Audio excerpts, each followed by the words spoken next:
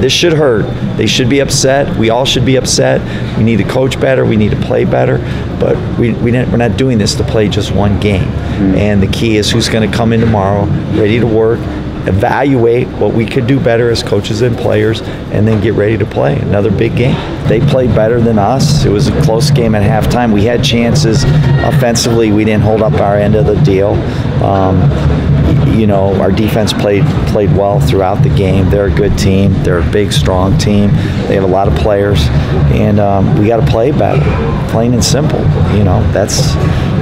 I'm not the answer man tonight. Yeah, well, I mean, Sam was coming up, pulling down balls left and right. Yeah. It seemed like you guys were generating momentum. Was the mood upbeat at halftime because you were right there? 7-0. It was, and I don't think we played very well in the first half, especially offensively. It was 7-0. We were getting the ball to start.